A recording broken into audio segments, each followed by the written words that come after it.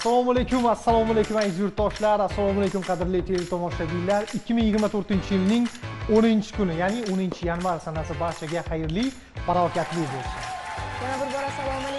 Tinchlik va xotirjamlikda o'tgan yana bir tongimiz barchamizga muborak bo'lsin azizlar. Erta tongdan bizni tomosha qilayotganingiz uchun va albatta biz sevimli boshlovchilar bilan 1 soat, 1,5 soat davomida birga bo'lganingiz uchun oldindan tashakkurlarimizni bildiramiz va albatta sizlarga yaxshi kayfiyat tilaymiz. Juda ham to'g'ri aytdingiz va mana shu tinchligimizga, osoyishtaligimizga albatta rahmat aytuvchi insonlarimiz bor. Albatta juda ham to'g'ri aytdingiz. Mana shu vatanimiz sarqotlarini himoya qilayotgan askarlarimizni va albatta harbiylarimizni kelayotgan bayram bilan 14-yanvar Vatan himoyachilari kuni bilan yana bir bora muborakbod etamiz. Bizni baxtimizga, oilangizning baxtiga doimo sog' salomat bo'ling azizlar va albatta buning uchun sizlarga minnatdorchiligimizni bildiramiz. Rahmat, boringizga shukr. Bilardim meni hurmat qilishingizni, lekin yo'q, men sizga emas, men harbiylarimizni tabriklayapman. Kechirasiz, men ham harbiy xizmatda bo'lganman. Men zaxiradagi askarman bilsangiz. Men negadir sizni xizmatga bormagansiz deb o'ylagan ekanman. Siz 2024-yilda Mansura xafa qilaman deb oldingizga maqsad qo'yganmisiz deyman, Nodirxon? Men faqat harbiylarimizni tabriklamoqchi bo'ldim. Mayli, sizni ham bayramingiz bilan tabriklayman, Mansur. Quruqmi, qani bundoq. Sabr qiling, hali bayramga 4 kun bor. 4 kun hali berasiz. Albatta. Qadrli yurtdoshlar, demak, keyingi dasturimizda kuting. Nodirxon bizga qanday sovg'a beradi? Men albatta aytaman qanaqa sovg'aligini. Unga qadar esa biz Inobatxon Hasanxonovadan sovg'alarni qabul qilsak, kun tarix sahifasiga navbatni beramiz. Qani ko'raylikchi, bugun qanday voqealar ro'y bergan ekan. Marhamat. Assalomu alaykum. Kuningizni ijobiy fikrlash bilan boshlash sizning kayfiyatingiz, mahsuldorligingiz va umumiy farovonligingizga sezilarli ta'sir ko'rsatishi mumkin.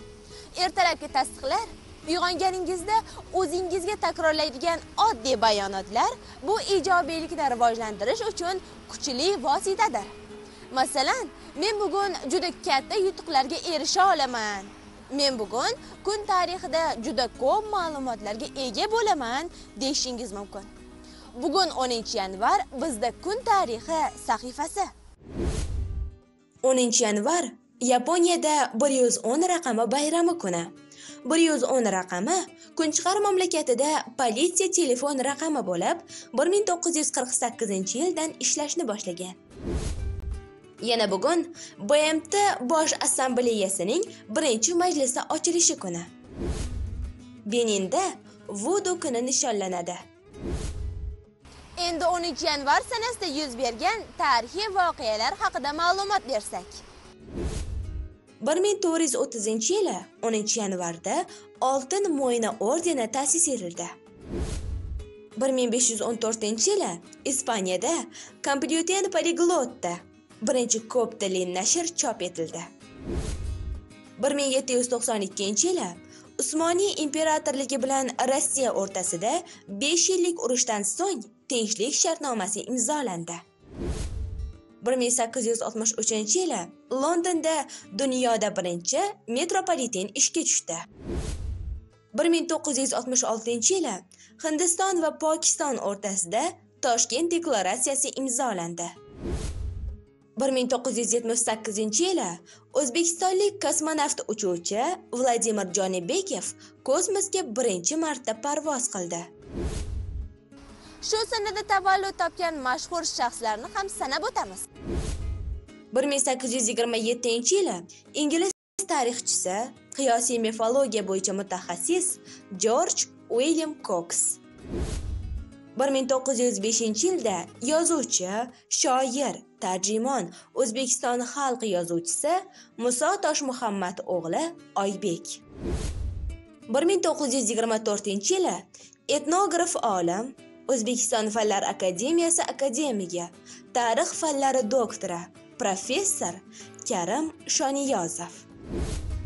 1936-yili amerikalik astronom va fizik, Nobel mukofoti sohibi Robert Woodrow Wilson.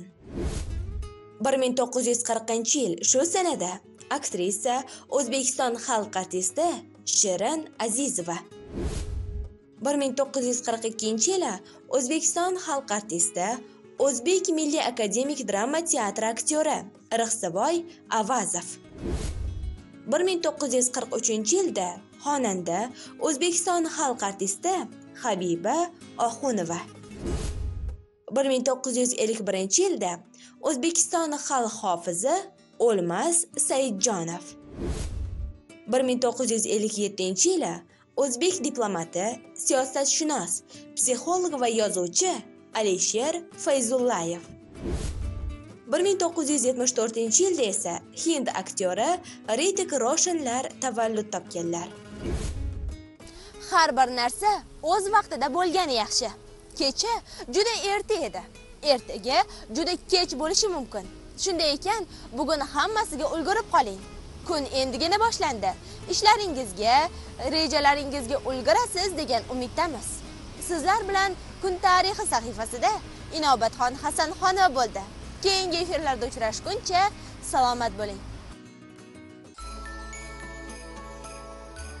Yangi yilga sovg'a oldinglarmi?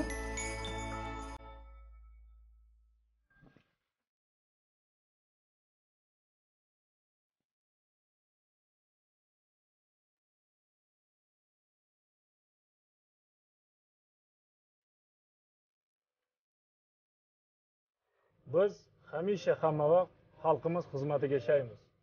Sharafli kasbimiz bilan faxrlanamiz. Qishning eng zo'r bayramlaridan biri bu Yangi yil bo'lsa, Toshkent telekanalida eng zo'r narsa bu reklama. Rahmat. Inobatxon Hasanxonova tashakkurlarimizni yo'llab qolamiz. Mana shunday qiziqarli ma'lumotlar uchun albatta. Albatta Inobatxon har doim bizga yangiliklarni ulashadilar va albatta bilasizmi, umuman olganda olgan bilimlaringiz, o'qigan kitoblaringiz va albatta tajribalaringiz bu faqatgina o'zingizda qoladigan juda ham muhim boyliklar. Chunki olgan bilimlarimizni, tajribalarimizni bizdan hech kim tortib ola olmaydi, to'g'rimi? Xuddi shunday va albatta aytishadi-yu, yoshlikda olingan bilim toshga o'yilgan albatta naqsh deyishadi. Va albatta hurmatli yoshlar, naqshni go'zal tarzda naqqoshlang. Albatta kelajakda sizga kerak bo'ladi. Yaxshilab o'qing, yaxshilab ilm oling va matematik sonlariga e'tiborli bo'ling. Albatta yodingizda qolsin, sababiki menda ham shunday xatolik bor. Sanoqlar yodimda qolmaydi. Ya'ni kimdir tug'ilgan kunlari yodimdan ko'tarilib ketadi yoki tug'ilgan yillari yodimdan ko'tarilib ketadi. Hozir Inobatxon Hasanxonova qaysidir ma'noda bizga o'sha tug'ilgan insonlarni yodimizga solyapti, to'g'rimi? Albatta, juda ham to'g'ri aytdingiz. Bugun o'zbek shoiri va albatta adabiyotshunos, O'zbekiston xalq yozuvchisi Muso Muhammad o'g'li Oybekning ham tavallud kunlari ekan. Muso Muhammad o'g'li Oybek nomlari bugun tavallud topgan kunlari. Ular o'zbek adabiyotiga juda ham katta hissa qo'shganlar. Oltin xazina tashlab ketganlar desak ham xatolik bo'lmaydi. Aynan darsliklarda ularning hayoti, ijodi bizga o'tiladi. Eng asosiysi esa ular yozgan she'rlar hali hamon kitobxonlar tomonidan miriqib, mazza qilib o'qiladi, to'g'rimi? Albatta, juda ham to'g'ri aytdingiz. Bizga juda ham katta meros qoldirganlar. Masalan, o'sha mashhur Pushkinning Yevgeniy Onegin she'riy kitoblarini tarjima qilganlar, to'g'rimi? Albatta. Yana bir necha romanlar, albatta, dostonlar yozganlar. Buning uchun kutubxonalarga kirib, Oybekni albatta hayot va ijodlarini menimcha har bir o'zbek talabalari yoki bo'lmasam umuman hammamiz menimcha o'qib chiqsak maqsadga muvofiq. Albatta shunday. Qolaversa, qadrli teletomoshabinlar, bugun aynan Oybek uy muzeyida qolaversa ko'plab ilm maskanlarida aynan kun sanasiga mos holatda tadbirlar uyushtirilyapti va albatta hurmatli yoshlar, qadrli o'quvchilar mana shu tadbirlarda faol ishtirok etasiz degan umiddamiz. Albatta. Xo'p, hozir esa nima qilamiz? Nodiraxon, to'g'risini aytsam, ertalab nonushta qildingizmi? Yo'q, to'g'risini aytsam, ertalab nonushta qilmayman. Men umuman erta nonushta qilmayman. Ana bo'lmasam, go'zalligi siri shundami? Albatta, bo'lmasam-chi. Juda yaxshi. Xo'p, bo'lmasam hozir biz nonushta sahifasiga bersak-da, ana undan keyin esa Oybek domla haqida batafsilroq o'rganamiz. Aynan bugun yozuvchi insonni biz studiyamizga taklif qilganmiz. Ular bilan esa aynan Oybek domla haqida albatta ko'plab savollarimizni beramiz, miriqib suhbat quramiz degan umiddamiz. Ayni fursat esa bizda nonushta sahifasi. Marhamat. Marhamat.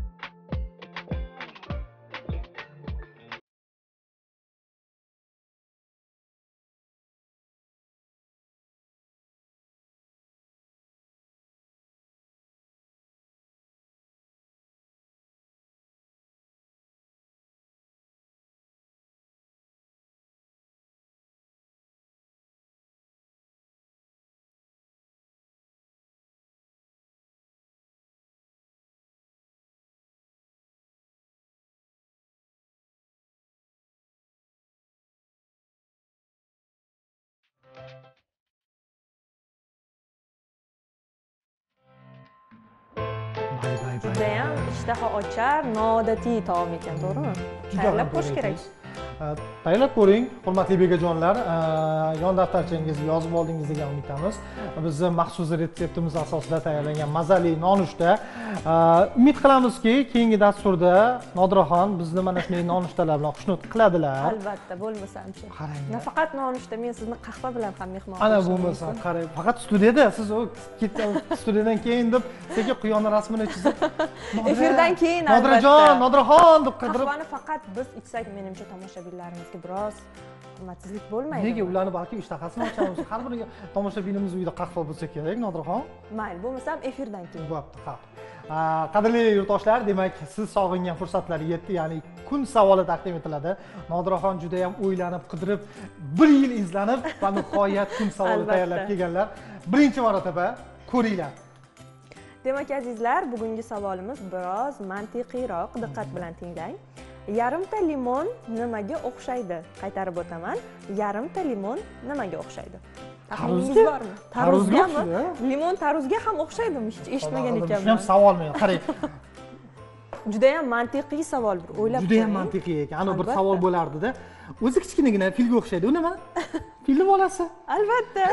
Xuddi shunday bir savol, qadrli yurtdoshlar. Demak, siz kun savoliga bo'lgan javoblaringizni Telegram manzilimizga yuborishingiz mumkin. Nafaqat savolga bo'lgan javoblar, salom, tabriklar esdan chiqmasin, yaqinlaringizni tabriklashingiz mumkin. Sizning kichkinagina e'tiboringiz ila albatta yaqiningiz olam quvonchga to'lishi mumkin. Shunday ekan, biz orqali ularni chin qalbdan muborakbod etishingiz mumkin. Qanday bayram bo'lishidan qat'iy nazar, xoh tavallud kunlari, xoh shaxsiy bayramlari nima bo'lishidan qat'iy nazar, shunchaki tabriklaylik, to'g'rimi? Albatta, asosiysi ertalabdan kayfiyat, to'g'rimi? Yaqin insonlaringizga bo'lgan umuman dil izhorlaringizni yoki bo'lmasa yaxshi gaplaringizni har kuni ayting. Nafaqat ekran orqali, balki yuz-yuzga, to'g'rimi? Qarang. Juda yaxshi, azizlar, demak biz davom etamiz va yuqorida aytib o'tganimizdek, bugun biz Oybek domla haqida juda ham ko'p ma'lumotlarga ega bo'lamiz. Ular haqida, hayoti va ijodi haqida savollarimiz bor. Ularni albatta bugun mehmonimiz yozuvchi Farruh Jabborovga bersak, ularni hozir esa studiyaga taklif qilamiz. Qani marhamat Farruh aka, kelishingiz mumkin. Studiya sizga muntazir. Assalomu alaykum. Assalomu alaykum, xush kelibsiz. Yaxshi keldingizmi? Marhamat Farruh aka. Marhamat. Yaxshimisiz? Kayfiyatlaringiz yaxshimi? Rahmat. Erta tongdan ko'rib turganimizdan xursandmiz sizni. Tomoshabinlar bilan salomlashib olishingiz mumkin. Assalomu alaykum qadrli tomoshabinlar. Rahmat. Rahmat. Yaxshi kayfiyatda keldingizmi? Juda yaxshi. Ana endi biz yuqorida aytib o'tganimizdek, Oybek domla haqida, bugun ularning tavallud kunlari, ularning hayoti, ijodi haqida, uy muzeylari haqida, u yerda qanday eksponatlar bor, shu haqida bir ma'lumotlarga ega bo'lsak, mana shu soha vakilidan biz to'liqroq ma'lumot ega bo'lsak, bu biz uchun foydadan xoli emas nazarimda. Albatta. Rahmat. Oybek domla asli Muso Toshmuhammad o'g'li Oybek deydi. Oybek taxallusi 1905-yilda Toshkent shahrida tug'ilgan. Otalari hunarmand bo'lib o'tgan va Oybek domlani taqdiri 20-asr boshidagi juda murakkab davrlarga to'g'ri kelgan. Bu xalqimiz hayotida ham, xalqimiz tarixida ham juda murakkab davr bo'lgan. Oybek domla bevosita shu jadidlarni shogirdi bo'lgan. Masalan, Munavvar qori tashkil qilgan maktabda o'qigan va jadid ustozlardan dars olgan. Bu jadid ustozlardan dars olganlari keyinchalik Oybekni yillar davomida ta'qib qilinishiga sabab bo'lgan. Aynan jadidchilardan tahsil olganliklari uchun. Jadidlardan tahsil olgani ham asosiy sabablardan bo'lgan. Endi bilamiz, jadidlar asosan 1900-yildan yuqorida tug'ilganlar. Masalan, Qodiriylar, Cho'lponlar, Behbudiylar, Fitrat, Munavvar qori hammasi 1900-yildan avvalroq tug'ilgan. Oybeklarni esa ayni adabiyotga kirib kelishi Sovet mafkurasi bilan o'zimizning milliy shu jadidlarning mafkurasi to'qnashgan vaqtga to'g'ri keladi. Boshida Oybek rosa ikkilanadi. Masalan, kurashadi, ikki to'lqin qarab turaymi degan misralari bor-da. Ya'ni ikki to'lqin kurashyapti, qaysi tomonda bo'lishga juda ikkilanadi. Endi siyosat, o'sha davrdagi sovet siyosati kuchli bo'lgan, ancha adabiyotga bosim o'tkazgan.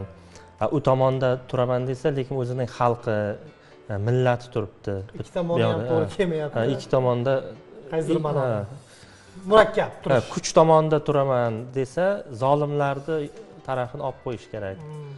Xalq tomonda turaman desa, kuch bosim o'tkazadi. Zolimlardan bosim bo'ladi. Bosim bo'ladi. O'shanaqa murakkab davrda yashab o'tgan Oybek dastlab to'liq jadidlarni qo'llab-quvvatlaydi. Masalan, 26-yildan boshlab sovetlar adabiyot vakillariga mafkuraviy shu bosim o'tkazishni boshlaydi, ularni muhokama qila boshlaydi. 26-yillarda cho'lpon muhokama qilinadi. Cho'lpondan bir dushman yasashga, xalq dushman yasashga harakatlar boshlangan vaqtda Oybek cho'lpon tarafini turadi. Tushunarli. Xo'p, adashmasam, agar Oybek domlani mana shunday tarjimonlik xususiyati bo'lmaganda, mahorati bo'lmaganda, ba'zi bir shoh asarlar bugungi kunda o'zbek teatrlarida sahnalashtirilmagan bo'lardi. Bu shaxsan meni fikrim. Buni siz qanday qaraysiz bu fikrga? Oybek domla to'g'ri aytdingiz, tarjimonlik bilan ham shug'ullangan, lekin bu Pushkin asarlarini tarjima qilganlarni bilamiz. Pushkin asarlarini tarjima qilgan, lekin bu keyinchalik ijodining keyingi davrlarga bog'liq.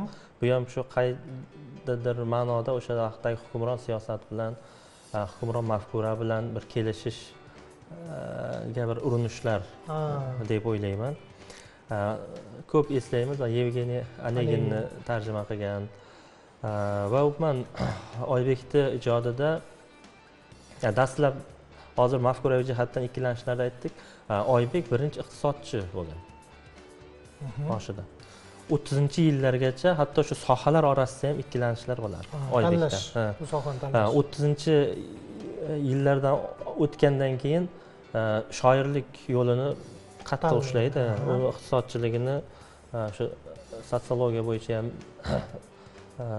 ilm yo'lidan yuradi, shu tomonlarni qo'yadi va keyin 30-yillarning ikkinchi yarmlaridan boshlab to'liq shu tarjimonlik sohalariga juda yaxshi. Shoirlik deyapsiz, to'g'ri. Oybek domla dastavval she'rlar yozganlar, she'riy misralar yozganlar, to'g'rimi? O'sha mashhur Namatak she'ri muallifi hisoblanadilar, bilmasangiz bilib qo'ying Nodiraxon. To'g'rimi? Mana shu she'rlarni siz qaysi she'rlarni ko'proq maza qilib o'qiysiz? Shu Oybekni menimcha bir she'riyatidagi bir shoh asar shu Namatak bo'lsa kerak. Yosh qari Oybek domla deganda Namatak she'ri ko'z oldiga keladi, to'g'rimi? Ha, Namatak she'ri ko'z oldiga keladi. O'sha Namatakda ham Oybekni shu yolg'izligini his qilamizda baribir. Shu o'shagan qoya labida bir tup namatak nafis chayqalib turadi degan misralar bor. Xuddi shu narsa ham Oybekni o'sha vaqtdagi yolg'izligini baribir ko'rsatib qo'ygan. 37-yillarda yozuvchilar uyushmasida muhokamalar chog'ida ham Oybekni mana shunday go'zal she'rlari uchun tabiat bilan bog'liq, asl tabiat bilan bog'liq emas bu. Shu go'zal she'rlari uchun ham ta'qib qilishadi va tanqid qilishadi. Sen zamonni maqtamayapsan, bizga madh o'qimayapsan degan ma'noda juda salbiy gaplar ko'p bo'ladi unga. Va keyin shundan keyin Oybek 37-yillarda shu uyushmada haydalgandan keyin katta asarlarga ham qo'l uradi. Ya'ni uyushmadan haydaladi. Xo'p, adashmasam Oybek domla uyushmada rais ham bo'ladilar. Uyushmada raisligi keyingi davrda, urushdan keyingi davrga to'g'ri keladi. 37-yillarda men Hamid Olimjonlar bilan bir kunda, bir vaqtda avval o'sha vaqtdagi til adabiyot institutidan, keyin uyushmadan haydalib, umuman uyda, dala hovlisida bir necha yil qolib ketadi. Ijod qiladi va jamiyatga aralashtirilmay qo'yiladi, qora ro'yxatda bo'lib qoladi. Meni qiziqtirgan tomoni Oybek ijodga qancha bir qiyinchilik davrlari bo'lmasin ijod qilishdan to'xtamagan va mana shu qiyinchilik davrlarini ijod qilish uchun bir imkoniyat deb bilganda. Shu jamiyatdan cheklanib qolgan vaqtlarda masalan Qutlug'xon romanni yozadi. O'zbek romanchiligidagi eng yaxshi romanlardan biri. Keyin shuni keyinchalik esa sal o'tgandan keyin Navoiy romanini yozadi. Buni ham hali xalqimiz juda sevib o'qiydi hozirgacha. Shu Oybek domlani hayot va ijodini o'rganganimda bir g'alati bir paradoksga to'g'ri duch keldim. Dushmanlari qancha uni ustidan qora xatlar yozavergan sayin, yumaloq xatlar yozavergan sayin, uni ta'qib qilavergan sayin Oybek domla hammasini ijod bilan yenggan. Barchasiga ijod bilan javob qaytargan. Barchasiga ijod bilan javob qaytargan. O'sha arizalar yozgan odamlarning umri, iste'dodi shikoyatlarga ketganda. Oybek domla hech kim bilan aralashmasdan faqatgina ijod qilgan. Bugungi kunda yosh avlodga qaysidir ma'noda manba bo'lib kelmoqda. Ulug'bek aka, mana o'zingiz Oybek domlani qaysi she'rlarini yoki bo'lmasam romanlarini sevib mutolaa qilasiz? Oybek domlani hozir aytdim, eng yaxshi she'rlardan biri shu Namatak bo'lsa, keyin umrining oxirlarida tildan qoladi Oybek domla. Bundan ko'pchilik xabardor, endi xalqimiz. Shu vaqtlarda juda qiynalib yozgan she'rlar bor, shu Xastamen degan she'rlari bor. Ko'proq shu umrining oxiridagi she'rlari. O'zlari gapira olmasalar ham ichlaridagi dardni shu ayollariga aytib turib, shu duduqlanib bo'lsa ham tushuntirib yozgan she'rlari menimcha eng yaxshi she'rlar o'sha davrlarga to'g'ri keladi. Ichki kechinmalari bo'lganda, ichki kechinmalari bo'lgan. Qarang, va men yana yaxshi ko'radigan asarlardan biri bolalik asari. 20-asr boshlaridagi xalqimiz hayotini juda ham yaxshi ko'rsatib beradi va Oybek domla endi kichkina misol deymizmi, bolaligida shaftoli sotmoqchi bo'lib bozorga borib moli o'tmasdan shunaqa holatlarni ham ko'rganda, bu yerda ham Oybekning shu softiliklari shunday chiqib kelgan. Qarang, bir so'z bilan aytganda, hozirgi kunga biz shukronalik bildirishimiz kerak-da, Farruh aka. Qarang, biz hozir bemalol ijod qilishimiz kerak. Ijod qilish uchun hech qanday xalaqit beradigan omillar yo'q-da. U paytda qarang, qanchalik qiyin bo'lgan. Chegaralar bo'lgan, hattoki alohida chiqazib qo'yishgan ekan. Shunga qaramasdan Oybek domla bugun bizga mana shunday oltin merosni, vatanparvarlik ruhidagi she'rlarni ta'rif qilgan ekanlar. Albatta. Xo'p, she'rlardan yod bilasizmi? Qaysi she'rlarni yod bilasiz? Endi yod bilaman, hozir yaxshi o'qiy olmayman, to'g'risi. O'zim uchun o'qiyman-da. Xo'p, mayli. Endi biz tomoshabinlar uchun. Shu so'ramoqchi edik, bildingiz. Juda yaxshi. Xo'p, yana aytishimiz kerakki, agar domlani ijodlarini biron bir narsaga qiyoslash kerak bo'lsa, o'xshatish kerak bo'lsa, siz nimaga o'xshatgan bo'lardingiz?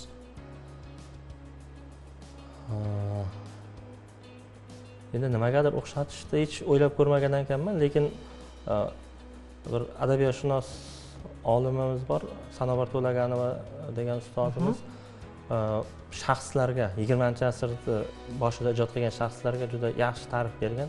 Shuni men ko'p eslayman. Abdulla Qodiriy zamonga shubha bilan qaradi deydi. Ya'ni Qodiriy hech qachon o'z davrida ishonmagan. Cho'lpon, Abdulhamid Cho'lpon alam bilan qaradi deydi, ya'ni zamonga.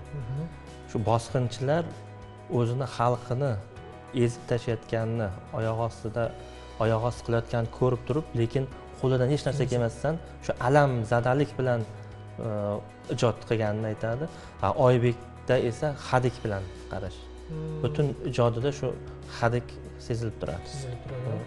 Hadik sezilib turadi va keyin Oybekni bir obrazli qilib aytsam, men Oybek haqida kino qissa ham yozganman, kino ssenariy yozganman. Oybek domlani men suvni tagida dimiqib nafas ola olmayotgan bir obraz sifatida ko'rsatishga harakat qildim o'sha vaqtda. Qarang, o'xshatishni qarang. Ham jasoratli, vatanparvarlik ruhidagi mana shu qo'rqmasdan vatanimizni yod qilgan she'rlarni, romanlarni yozgan ekanlar. Mana biz yuqorida ta'kidlab o'tdik, Oybek domla tarjimalar bilan ham shug'ullanganlar. Yevgeniy Oneginning she'riy romanlarini ham tarjima qilganlar. Menimcha, siz ham yozuvchi sifatida juda ham yaxshi bilsangiz kerak, she'riy romanlarni tarjima qilish birozgina murakkabroq va anchagina mehnat talab qiladi, to'g'rimi? Albatta, Oybek Pushkinning shu Yevgeniy Onegin she'riy romanini tarjima qiladi. Bu yerda endi she'riy romanni tarjima qilganda bo'g'inlarigacha, barmoq turog'igacha hammasini joy-joyiga qo'yib tarjima qilish kerak. Lekin Oybek domla shu barmoq vaznini hisoblaganimizda kattaroq nimaga, ya'ni adashmasam endi adashmasam deb aytay, Pushkinda 9 bo'g'inli bo'lsa, Oybek domla 11 bo'g'inli qilib tarjima qiladi, chunki bu o'zi tilimiz bilan bog'liq bu. Lekin shu Pushkinni mahoratini, bor mahoratini ko'rsata olgan bir tarjimalardan deb o'ylayman va 37-yilda shu Pushkinning 100 yillik yubileylarida Moskvaga borib, ana shu tarjimalardan ham o'qib beradi va umuman o'zbek tarjimachiligini ildizlari o'sha chuqur ekanligi, bu Navoiylarga borib taqalishlari haqida ham, shu Moskvaga borib ham o'zimizni millatimizni qanchalik tarixi buyukligi haqida targ'ib qilib ma'ruzalar qilib kelgan. Juda to'g'ri. Lekin biz bilamiz, Oybek domla qolaversa maxsus Shahzoda tarjimonligi bo'yicha mohir bo'lganlar, to'g'rimi? Ko'pxonlar o'zlari G'ofur G'ulom, shoh asarlar, Shekspir asarlarini hattoki o'zbek tiliga tarjima qilganlar. Hozirgi kunda o'zbek teatrlarida aynan ularning qo'lyozmalari, ularning tarjimai hollari orqali sahnalashtiriladi spektakllar. Mana shunday shoh asarlar, to'g'rimi? To'g'ri. Yana endi suhbatimiz boshida aytdingiz, uyushmaga raislik vaqtlarini. Shu rais bir ma'lumot qaraganimda, rais bo'lganlar shu uyushmaga deb qulog'imga chalindi-da. Uyushmaga raisligi endi ko'p marta taklif qilishadi uyushma raisligini olishga, lekin zamon qaltis edi. Albatta rahbar bo'lgandan keyin kimgadir yomonlik qilib qo'yishi mumkin, endi yaxshilik qilishga doim intilgan Oybek shu jihatlardan ozroq o'zini chetga olib yuradi. Ya'ni mansabdan o'zini chetga olib yuradi. Lekin 44-yilda shu uyushma raisi Hamid Olimjonning bir fojiali o'limidan keyin biroz o'tib, bu 45-yillarda adashmasam, g'alabadan keyin, ya'ni Ikkinchi jahon urushidagi urush tugagandan keyin Oybekni endi majbur qildi desak ham bo'ladi, shu uyushma raisligiga qo'yishadi va uyushma raisligida ham endi bugungi kunda ham bir namuna bo'ladigan bir ishlarni qilgan. Oybek domla yoshlarni atrofiga yiqqan. O'sha vaqtda eng iste'dodli yoshlarni atrofiga yiqqan. Masalan, hozir esladingiz Shayxzodani o'zi Ozarbayjondan qatag'on bo'lib kelgan edi. Bu yerga kelgandan keyin Oybek domla uni o'zining qanoti ostiga olib yordam berishga harakat qiladi. Shoir Shukrullo, Shuhrat, Said Ahmad ham juda yaxshi eslagan Oybek domla haqida. U yoshlarga ko'p qo'llab-quvvatlashga intilgan. Juda yaxshi. Xo'p. Farruh aka, hozir biz Oybek domla haqida qancha gapirsak shuncha kam. Bugungi dasturimiz tugur. Bugun 24 soatni aynan Oybek domlaga bag'ishlasak kam. Nazarimda yetmaydi, albatta. Suhbatlashamiz. Sizga alohida minnatdorchiligimizni yo'llab qolamiz. Erta tongdan tashrifingiz uchun ijodiy muvaffaqiyatlar tilab qolamiz. O'sha Oybek domla haqidagi ssenariyingiz kinofilmlar bo'lishini tilab qolamiz aynan 24-yilda. Rahmat. Albatta, sizni studiyamizda ko'rganimizdan juda ham xursandmiz. Bizda esa so'rovnoma sahifasi bor. Birgalikda tomosha qilamiz.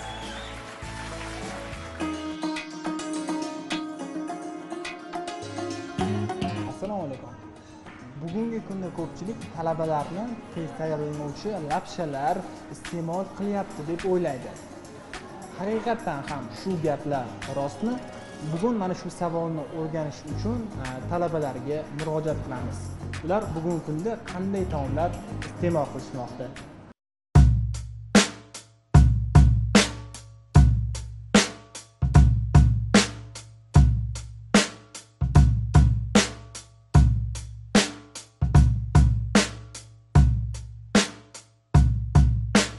Ko'pchilik talabalar roltni iste'mol qiladi. Kecha dashrak yedim. Kecha. Umuman yemaslik kerak. Вообще ichida ziyon вообще ko'p. Har xil narsadan tayyorlanadi, вообще. Yo'q. Menimcha yo'q. Biz hozir unday zamonda yashamaymiz. O'zimizni xafa qilmaymiz lekin. Yo'q, unaqa emas deb o'ylayman. No hozir o'quvchilar harakat qilsa, studentlar hamma tarafdan pul olib oladi-da. Cho'ntaga ko'targanini. Cho'ntaga qancha pulni, qanaqa ovqat ko'tarsa o'shani yeyapti. Bu gapga uncha qo'shilmayman, chunki hozirgi talabalar rivojlangan, ya'ni zamonaviy talaba bo'lib, ko'pchilik 70% fast foodlar iste'mol qilishadi. Rolt unaqa narsalar yeyishmaydi, chunki ko'rib, kuzatib yuribman-da universitetda o'qib. Unaqa emas lekin. Yo'q, men student emasman. Lekin yaxshi ko'rgan paytimda, xohlagan paytimda iste'mol qilib turaman. Lekin ko'p yesa u badga bo'lib qoladi. Haligacha ko'pchilik 2 kere 2 ni 4 deb o'ylashadi-da. Lekin unaqa emas. Endi 4,5. Kafelarda, restoranlarda ovqatlanishadi. Rivojlanishi bor. Rivojlanish bor. Oldingi talabalardan hozirgi talabalar rivojlangan. Ну да, ikimiz вообще o'sha roltlarni ma'lumotlar haqida bilmaymiz. Bilmaysiz. Siz oxirgi marta qachon edingiz? Aniq eslay olmayman, shu где-то 6 yillar bo'ldi. Oxirgi marta uyda ovqat yo'q payti yeyman, to'g'risi. Fast food, yoki milliy taomlar. Hozir ham chekili. Yomon emas. Anu ramyonlar bo'ladi-ku, koreyskiy. O'shalarni tayyorlab yeymiz. Yakshanba kuni yedim mana shu. Roltim o'tgan yili. Tushunarli. Stipendiya tushgan bo'lsa hozir hamma fast foodga boradi. Yumush qiladi, o'tirish qiladi shunaqa. Oktyabr oylarida adashmasam. Sizda so'rovnoma uchun savollar bormi? Unda Instagram sahifamizga yozib qoldiring. Har bir savol biz uchun ahamiyatli. Ko'rishguncha do'stlar. Yangi yilingiz muborak bo'lsin. Bizda hali mo'jizalar ko'p. Hozir qaytamiz. Toshkentdagi Moderna klinikasida gemoroy kasalligining toping. Qonsiz, og'riqsiz va bir marotibalik davolaydi. Moderna klinikasi. Assalomu alaykum. Assalomu alaykum. Voy, Madina sizmi deysiz? Siz ham tanimayapsizmi? Yo'q. Qarang, opamning rangi yuzimga tushmayapti. Nekular? Sifatsiz mahsulot olgansiz-da. Bizda esa sifatli reklama. Ko'ramiz. Mansur aka, keling talabalik davriga qaytamiz. Abbosning savoliga nisbatan. Xo'sh, talabalarning taomi lapshami degan savolga biz emas, men ha deb javob beraman, to'g'risi. Lapshani hali ham sog'inib turaman, tushunasizmi? Bilasizmi, men ham lekin yaxshi ko'raman. Lapshani yaxshi ko'rasizmi? Yo'q. Juda ham ko'p tanovul qilib turaman. Siz yo lapshani yaxshi ko'rasiz, yo dangasalikni yaxshi ko'rasiz. Yo'q. Men hech ham dangasa emasman, lekin haqiqatan ham faqat talabalikda, balki menimcha hozir ham iste'mol qilib turaman. Umuman hamma yaxshi ko'rsa kerak. Talabalik oltin davrim deydi-da. Bir kunda nechta lapsha iste'mol qilgansiz eng ko'pi bilan? Yo'q, eslay olmayman, lekin har kuni emas-u, orada yeb turardim. Biz har kuni emas-ku, yarim soatda desak, hazil-u, obedda va kechqurun tushlikka yerdik-da, qisqasi. Och qolmaslik uchun yerdik, tanovul qilardik. Lekin hozir yaxshi talabalar uchun ancha qulayliklar bor. Albatta, bo'lmasam-chi. Qarang, qanchalik yaxshi. Oldin ham yaxshi bo'lgan, biz qadriga yetmaganmiz. Tayyor taomlardan ko'proq foydalanganmiz deydi. Xo'p, siz qanday taomlarni tayyorlashni bilasiz? Men qanday taom, qaysini so'rasangiz, men hammasiga ha deb javob beraman. Qarang, shirinliklar tayyorlashni bilasizmi? Albatta. Qanday shirinlik tayyorlashni bilasiz? Umuman hamma shirinliklarni bilaman desam, menimcha Napoleon yoki Napoleon, medovik, paxlava, limonik. Sanasam hozir ishtahangiz ochilib ketadi, Mansur. Shohruh, anaqa bo'ldi, tayyor. Shirinliklar tayyor. Napitkani boshlovchilarga yuklaylik, iltimos. Bo'ldi, olib keladigan bo'ldi. Bayramga yaqin demak-a. Albatta, bayram dasturxoni albatta Nodiraxondan shirinliklar. Xo'p, biz davom etamiz azizlar. Biz o'zaro suhbatlashib bo'ldik va hozir esa biz studiyamizga yana bir ijodkorlarni taklif qilsak, shu ijodkorlarimiz jiddiy soha vakillari bo'lsa-da, o'zlari quvnoq insonlar, favqulodda vaziyatlar vazirligi qoshidagi orkestr ijodkorlarini taklif qilamiz. Qani marhamat, ular bilan mazza qilib suhbat quramiz azizlar. Kela qolinglar. Assalomu alaykum. Assalomu alaykum. Xush kelibsizlar. Assalomu alaykum. Assalomu alaykum. Qani marhamat. Assalomu alaykum Akbarjon, yaxshimisiz? Assalomu alaykum. Qalaysiz, yaxshimisiz? Charchamayapsizlarmi? Kelinglar, marhamat, o'tirib olinglar. Solihoji Jiyanov, Akbar Zoirqulov, Bekjon Dosimovlar, to'g'rimi? Xush kelibsizlar. Kayfiyatlar yaxshimi? Studiyamizda ko'rganimizdan juda ham xursandmiz. Albatta. Xo'p, kayfiyatlar yaxshimi? A'lo darajada. A'lo darajadami? Ana endi tomoshabinlar bilan salomlashib olishinglar mumkin, marhamat. Avvalambor, assalomu alaykum. Bizni oynai jahon orqali ko'rib turgan aziz vatandoshlar, barcha mard, jasur o'g'lonlarimizni yaqinlashib kelayotgan 14-yanvar Vatan himoyachilari kuni Qurolli Kuchlar tashkil etilganining 32 yilligi bayrami bilan o'zim nomimdan shaxsan Favqulodda vaziyatlar vazirligi muhandislik, muhofaza va qurilish tiklash ishlari maxsus muhandislik qurilish boshqarmasi orkestr shaxsiy tarkibi nomidan tabriklab qolaman. Ura! Bayram muborak bo'lsin. Xo'p, yigitlar, marhamat. Qisqaroq faqat Akbarjon ruxsat berdi, endi qisqaroq salomlashib olishinglar mumkin. Marhamat. Avvalambor assalomu alaykum. Men o'z haqimda ozgina to'xtalib o'tadigan bo'lsam. Avval salomlashing, keyin to'xtalasiz. Xo'p. Avvalambor assalomu alaykum. Kirib kelayotgan 14-yanvar Vatan himoyachilari kuni bilan butun O'zbekiston harbiylarini hamda mana shu favqulodda vaziyatlar vazirligi tizimidagi butun harbiy xizmatchilarni Favqulodda vaziyatlar vazirligi akademiyasi nomidan chin qalbimdan tabriklayman. Rahmat, marhamat. Rahmat. Solihoji, marhamat. Assalomu alaykum. Hurmatli yurtdoshlar. Kirib kelayotgan 14-yanvar Vatan himoyachilari kuni bilan hamma yurtdoshlarimiz sizni ham rahmat, boringizga shukur. Mendan boshlashni tabriklayman. Qani, yaxshimisiz? Men tabrikladim lekin. O'zim so'rab oldim bu qizdan ham. Qarab tursam, hozir Akbar necha yillik o'rtog'im tabriklaydi desa, Akbar ham tabriklamadi. Shef, shu choyni oling. Mard va jasur. Hammamizni kirib kelayotgan 14-yanvar Vatan himoyachilari kuni bilan tabriklab qolaman. Bilasizmi, yigitlar kirib kelishi bilan studiyada qandaydir bir jangovar, harbiy ruh kirib keldi, bilasizmi? Xo'p, harbiy ruh deganingizga hozir ana shunga ruhiyatga mos bir qo'shiq eshitamizmi? Albatta, bo'lmasam-chi. Marhamat. Qani marhamat.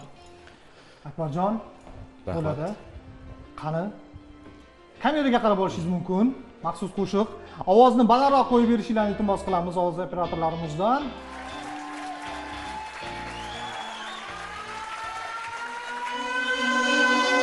Yuz bersagar bu olamda g'am va kulfatlar, zilzila-yu sel toshqinlar, turfa ofatlar. Mardlar bordir shunday damda, bo'lguvchi najot, ko'rsatgancha o'z kasbiga chin sadoqatlar. Tog'u toshu cho'lu dashtlar kezgaydir, xavf xatarni oldindanoq sezgaydir, kulfatda qolganlarni qutqazgaydir. Favqulodda vaziyatlar xodimlari maqsadidir el u yurtning tinchligi. Ajdodlarning sharafu shoni, sizlar el u yurtning madadkorisiz. Avlodlarning jo'sh urgan qonli ofatlardan xaloskorisiz.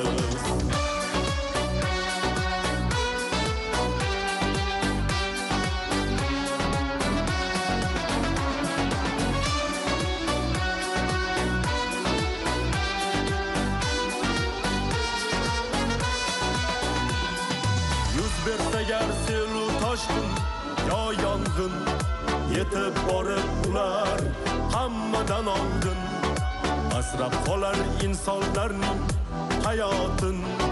Favqulodda vaziyatlar xodimlari elga doston mardlarin botirligi.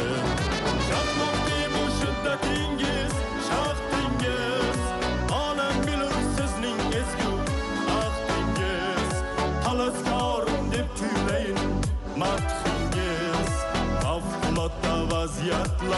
xodimlari, oliy maqtur elu yurtning tinchligi.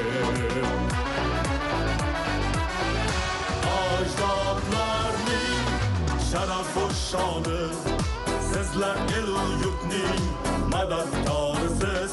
Avlodlarning jo'sh urgan qoni, turli ofatlardan xaloskorisiz. Xizmat qilar qish muzlab, yozda kuyib, xaloskorim degay el uni suyib.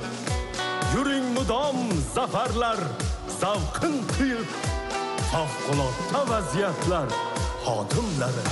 Ajdodlarning sharafu shoni, sizlar elu yurtning madadkorisiz. Avlodlarning jo'sh urgan qoni, turli ofatlardan xaloskorisiz. El baxtiga bo'ling omon, xaloskorlar.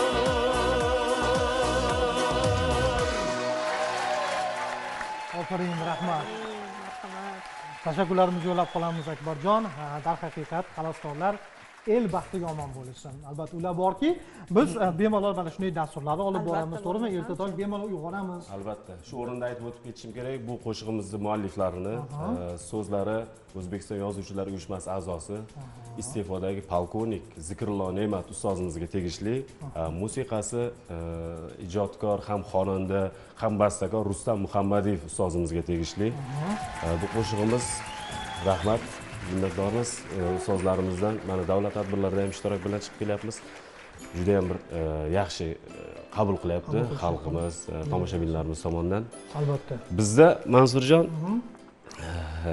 siz bilasizmi yo'qmi, Nargizaxon bularni Nodiraxon, uzr. Talantlarni, iste'dodlarini biz birgalikda ishlaganmiz Mansurjon bilan. Ham yaxshi. Yangi qirralar ochilyapti bugun Mansur. Ochilmaganmidi? Yo'q, hali xabarim yo'q edi. Siz Madaniyat vazirligi hozir O'zbekiston filarmoniyasi, O'zbekiston Respublikasida xizmat ko'rsatgan xor jamoasida xor artisti lavozimida faoliyat ko'rsatganmiz birgalikda. Unda men sizni efirdan keyin bayram bilan boshqatdan tabriklayman Mansur. Opera aytishda juda ham yaxshi. Unchalik emas. Biz bu yerda boshlovchilik qilganmiz, chalg'imaymiz. Xo'p, davom etamiz. Juda yaxshi Akbarjon, albatta ko'rganimdan xursandman. Juda uzoq yillar faoliyat yuritganmiz u yerda. Juda ham o'sha shirin xotiralar bilan hali ham yodimizda qolgan. Ana endi biz Solixo'jaga yuzlansak, Solixo'ja, kayfiyatlar yaxshimi? Bu orkestr doimo mana shunday jiddiymi yoki bo'lmasam hazilomuz bo'lib turadimi?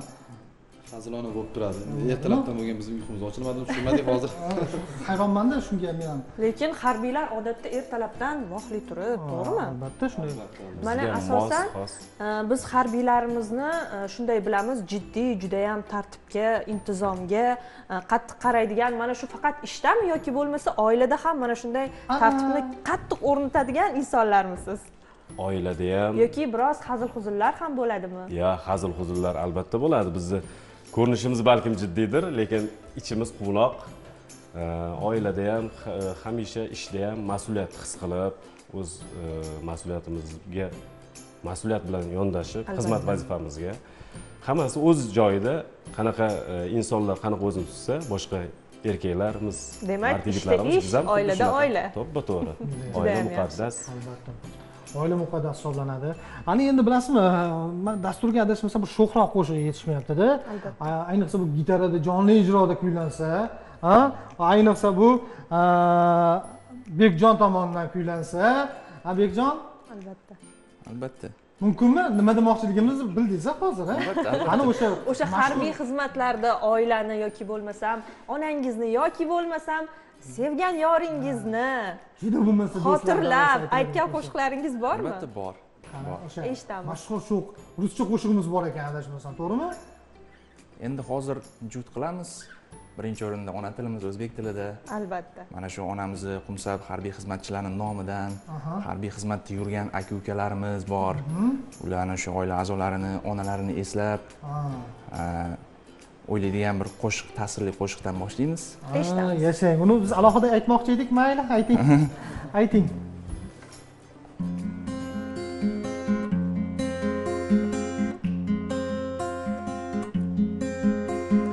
Salom onajonginam, yana sizga yozmoqdaman xat.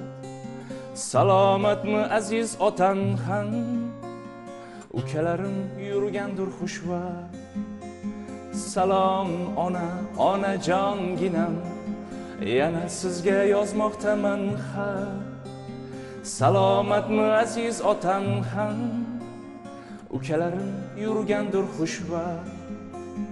Boshim uzra yulduz sharoxon, chegarada turibman sergak.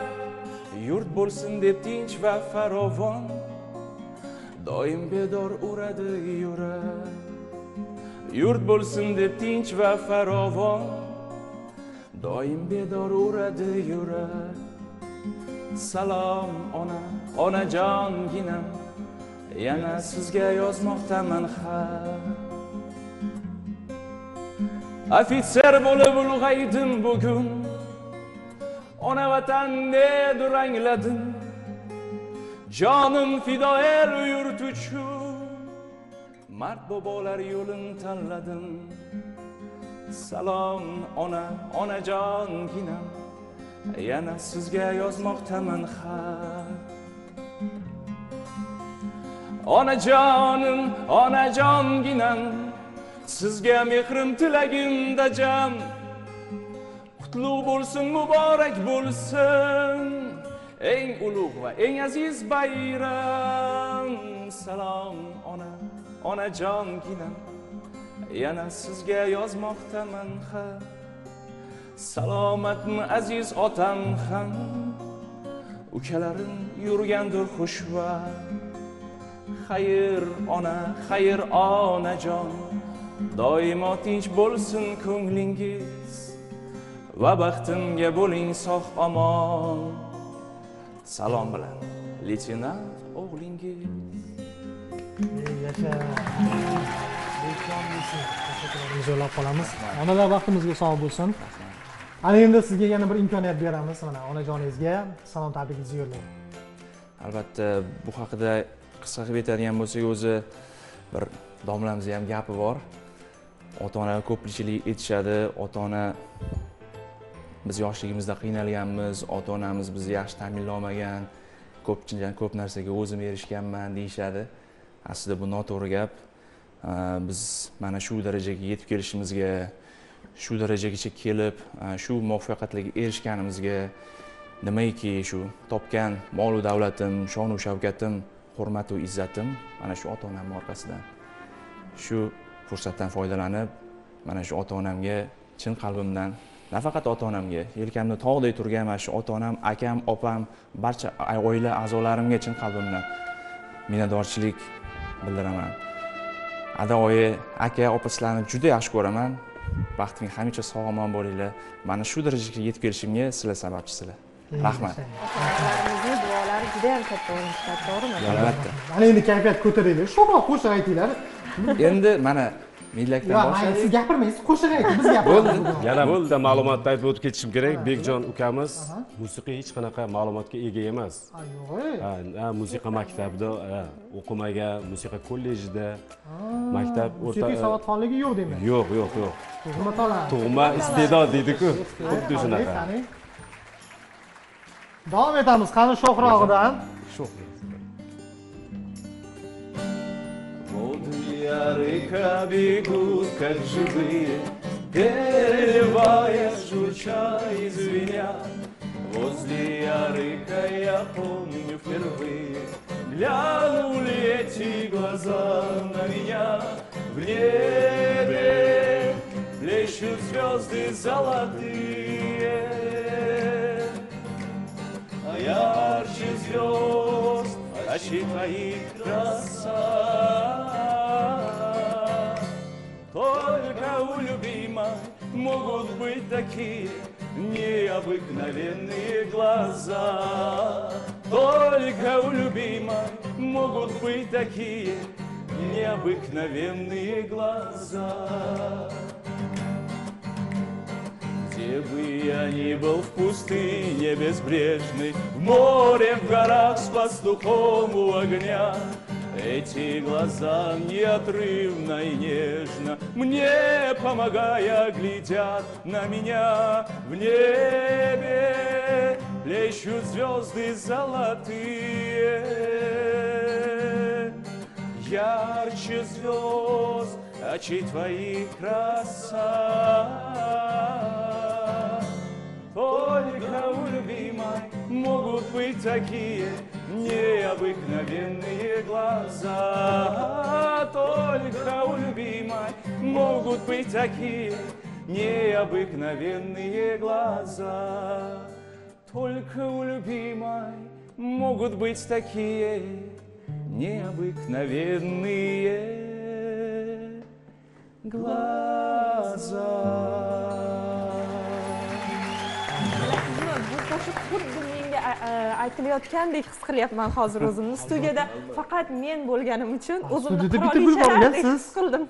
Albatta. Hali oila qurgani yo'q lekin bu yigitimiz ham. Afsuski kech qoldingiz. Kech qoldingiz, afsuski. Afsuski kech qoldingiz. Yana bir harakat qilib ko'ramiz. Oila qurish arafasidamiz, xudo xohlasa. Kelganingizda boshqa taklif qilamiz. Juda yaxshi. Xo'p, tashakkurlarimizni yo'llab qolamiz. Biz esa yana bir sahifa orqali dasturimizni davom etamiz. Kino yangiliklari azizlar.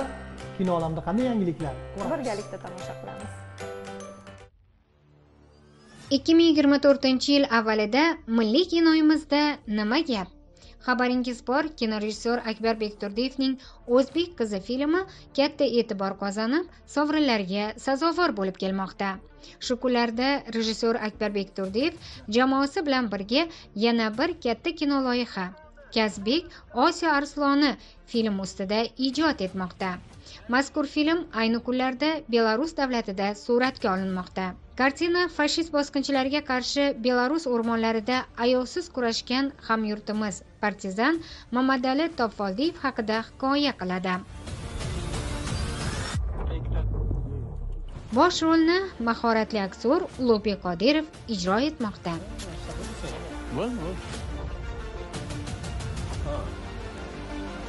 Kamera, motor.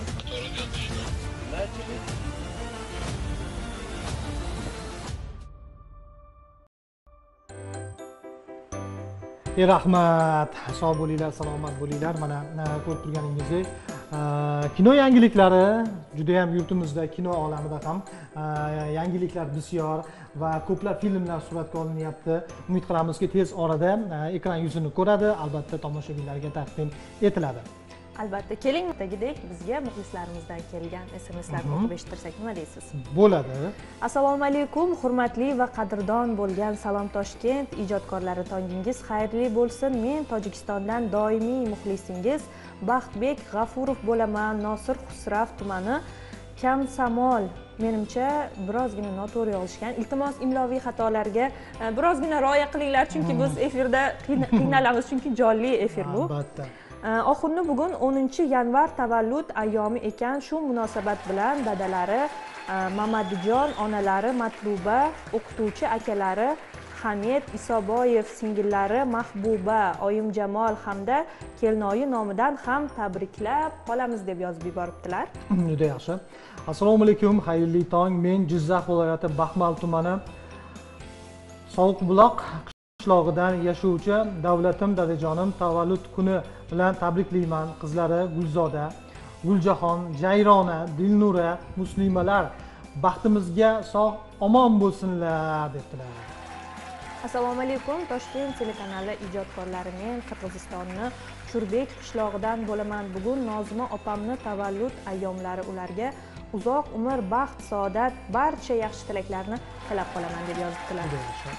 Assalomu alaykum, Salom Toshkent ko'rsatuvining barcha xodimlari, yangi kun va musaffo tong muborak bo'lsin.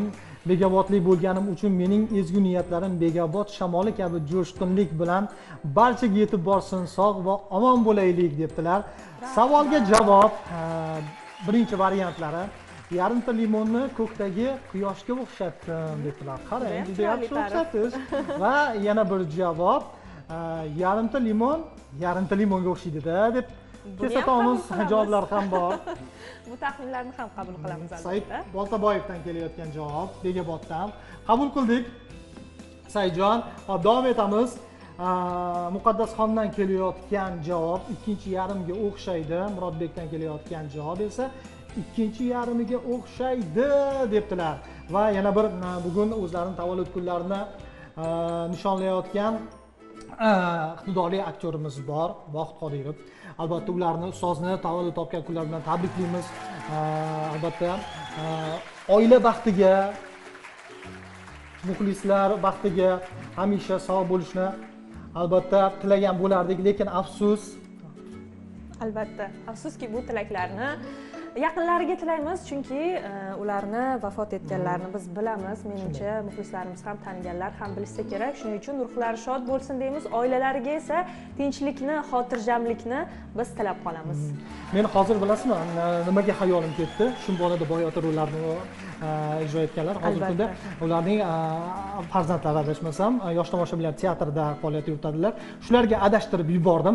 Hozir keling, gap nima haqida ketayotganligini hozirgi lavha orqali bilib olamiz. Albatta. Marhamat, birga tomosha qilaylik. Rahmat. Mana ko'rdingizmi? Men nimaga adashdim? Ming bor uzr. Ma'ruf Qodirov, albatta ularning farzandlari hozirgi kunda yosh tomoshabinlar teatrida faoliyat yuritadilar. Ustoz bilan adashtirdim. Ming bor uzr. Albatta agar bizni ko'rayotgan bo'lsalar, uzrimizni qabul qilasiz. Albatta sizga ham otangizning mana shu ustoz san'atkorimizni yo'llarini berishini xohlaymiz, to'g'rimi? Albatta, shunday. Yana bir bor uzr so'raymiz, azizlar. Bu jonli efir har qanday holat bo'lib turadi. To'g'risi juda ham xijolatdaman. Xo'p, ana endi studiyadagi mehmonlarimizga yuzlansak, yana bir sho'xroq qo'shiq so'rasakda, qaysidir ma'noda kayfiyatimizni ko'tarib olsak, bo'ladimi? Albatta. Qani ketdik. Davraga tush, aytaylikmi o'zim? Qani?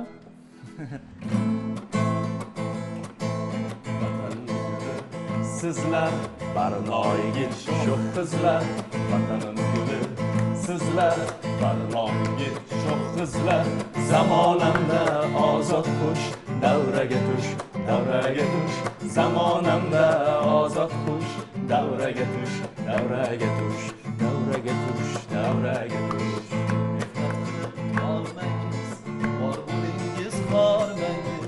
Mehnat qilib qolmangiz, bor bo'lingiz, qolmangiz, ko'ngillarni qilib xush, davraga tush, davraga tush, ko'ngillarni qilib xush, davraga tush, davraga tush.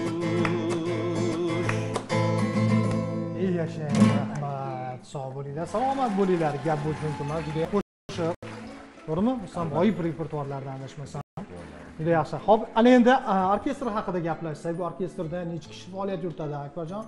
Orkestrimiz hozir eshik ortida turibdi, yo chaqiraylikmi? Yo'q, chaqirmayman. Mencha sizni 16 kishilik orkestr, harbiy orkestrimiz, duxovik, marshlar chaladiganimiz hammasi musiqiy ma'lumotga ega. Shu musiqa maktabidan nima edi, o'qigan Uspenskiy, Gilerdan chiqqan hammasi muzikantlar, professional muzikant bolalar.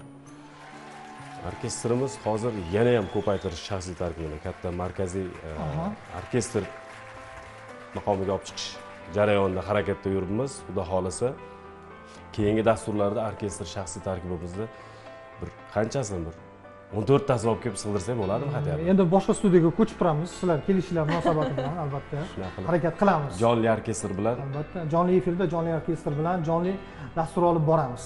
Xudo xolasa. Juda yaxshi. Ozgina qo'shimcha qilib ketmoqchi edim shu gaplarga endi. Men bu orkestr shaxs tarkibida emasman. Men o'sha O'zbekiston Respublikasi Favqulodda vaziyatlar vazirligi akademiyasi 4-batalyon vзвод komandiri leytenant Do'stimov Bekjon Ergashev. Hozirgi faoliyatim shaxs tarkib bilan bog'liq. Lekin mana bu qiziqishimiz orqali mana shunaqa tadbirlarda, davlat tadbirlarida ishtirok etib turamiz. Juda yaxshi. Xo'p, Bekjon hozir bizga bir SMS ketdi-da.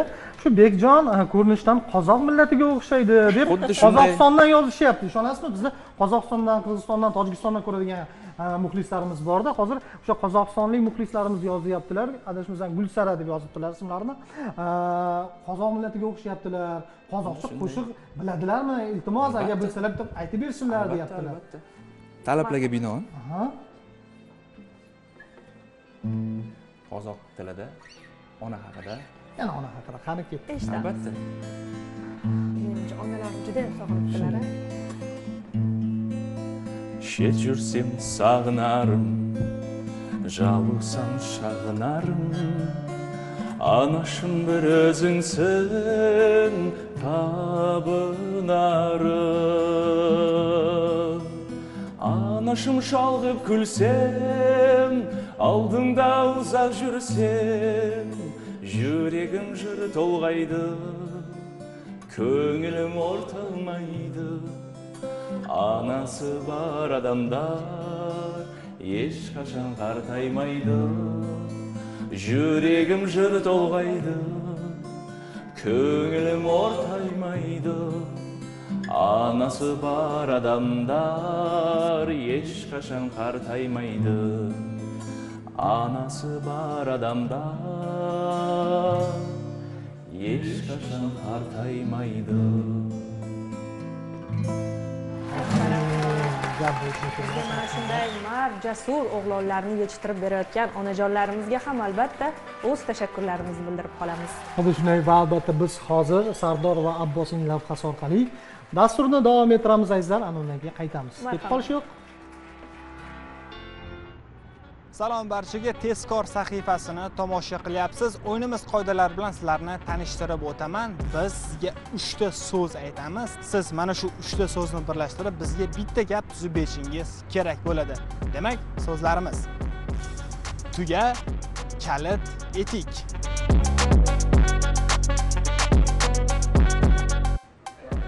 O'zbekcha gapiravering-a? Nima deb aytay? Ism famil aytaymi hozir birinchi? Yo'q. Bitta gap yasashim kerak. Hozir. Bo'ladimi? Gapiravering. Assalomu alaykum. Men tuyada ketayotgan paytimda etigimdagi kalit yerga tushib qoldi. Tuyaga mingan savdogar kalitda etigini ichida qolib ketganini esladi.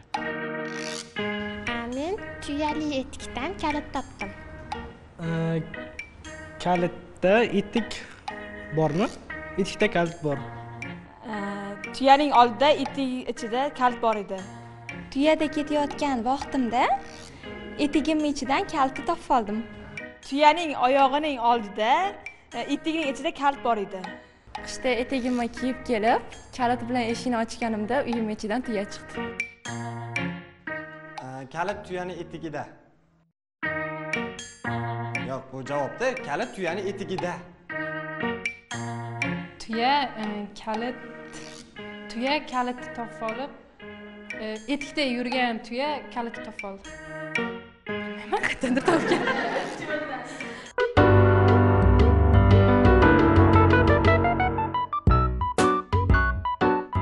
Fikrlarim juda ham zo'r, juda ham qiziq savol ekan.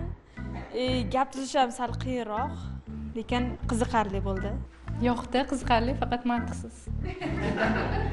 O'yin juda ham yaxshi, odamni mana o'ylantiradigan, mana bu kreativ fikrlaydigan o'yin ekan. Yoqdi menga. Yoqdi, juda zo'r. Qanchalik IQ'ingiz baland bo'lsa ham rostdan odamni chalg'itar ekan. Rahmat. Qishning eng zo'r bayramlaridan biri bu Yangi yil bo'lsa, Toshkent telekanalida eng zo'r narsa. Ana Yangi yildan keyin juda ham ajoyib bo'lgan bayramlarimiz kelyapti, to'g'rimi? Shunaqa. Biz esa davom etamiz. Bizda reklama bor. Reklamadan so'ng esa albatta qaytamiz. Marhamat. Lekin hozir reklama ketayotganini bilmaysiz. Yo'q. Qishning eng zo'r bayramlaridan biri bu Yangi yil bo'lsa, Toshkent telekanalida eng zo'r narsa bu reklama.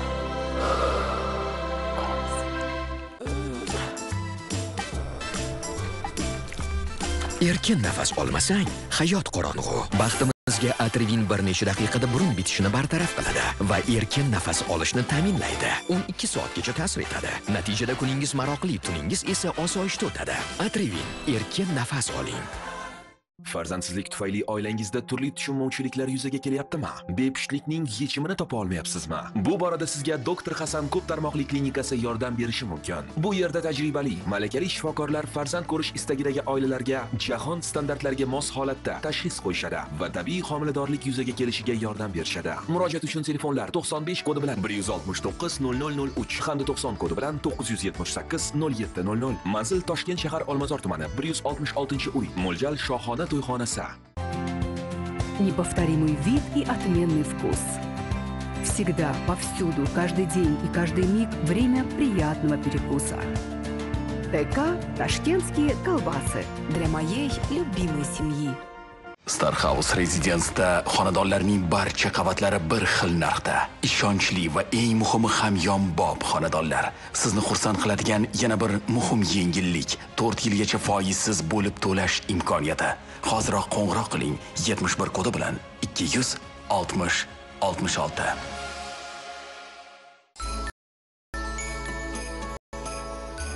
Yangi yilga sovg'a oldinglarmi? Mansur aka qarang, hamma joyda siz, reklamada ham siz, kinolarda ham siz, bugun yonimda ham siz. Telefoningiz ustida yo'qmamish qilib qarang. Yo'q. Qarang. Xo'p, azizlar, dasturni davom ettiramiz. Demak, bugun studiyamizda mehmon Favqulodda vaziyatlar vazirligi qoshidagi orkestr ijodkorlari, xush kelibsizlar. Qarangki, dasturimiz o'z yakuniga yetib bormoqda. Shunday ekan, so'nggi so'z o'rnida salom tabriklar bo'lsa, qisqa yo'llashinglar mumkin. Marhamat. Marhamat. Shu fursatdan foydalanib men ham oila a'zolarim va ustozlarimga salom yo'llayman. Mashaqqatli mehnatlarida ulkan zafarlar tilayman. Hamisha baxtimizga sog', omon bo'lsin. Ustozlarimizni farzandlar va shogirdlar e'tibori e'zozida yurishlarini tilab qolaman. Rahmat, sog' bo'linglar, salomat bo'linglar. Ana endi esa biz bugungi kun savoliga to'g'ri javobni yo'llaymiz va bugungi kun savoliga to'g'ri javob bu nima edi? Yarimta limonni yarmi nimaga o'xshaydi? Yarimta limonni yarmi o'ziga o'xshaydi. Albatta, yarimta limonga o'xshaydi azizlar. Va mana shu savolni to'g'ri javoblar juda ham ko'p bo'ldi va mana shu to'g'ri javob yo'llagan barchani tabriklaymiz. Bugun kun savoliga siz to'g'ri javob berdingiz. Ana endi esa dasturni albatta Solixo'ja Jiyanov tomonidan kuylanadigan maxsus qo'shiq orqali yakunlaymiz. Azizlar, yana ko'rishguncha omon bo'linglar, sog' salomat bo'linglar. Salomat bo'ling.